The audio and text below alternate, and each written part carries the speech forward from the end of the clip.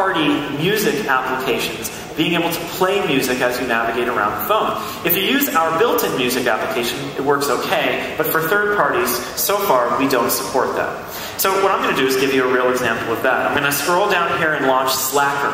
Slacker is a free music service that gives me access to a whole bunch of radio stations. So I've launched the Slacker app, and I'm going to touch Today's Hits to start playing a streaming radio station. There we go. And now I'm playing this song, 100 Pianos by July for Kings.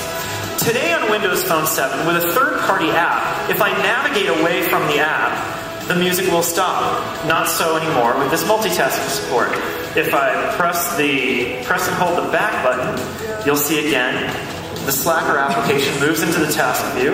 I can pan over and pick another app. In this case, I'll choose my email. So now here I am, running email, and the music is still playing uninterrupted, just as a user would expect. If I want to go back to the Slacker app, because I want to change to a different radio station or something, I can hit the back button to go right back to where I just came from, and now I can navigate around and do something with Slacker.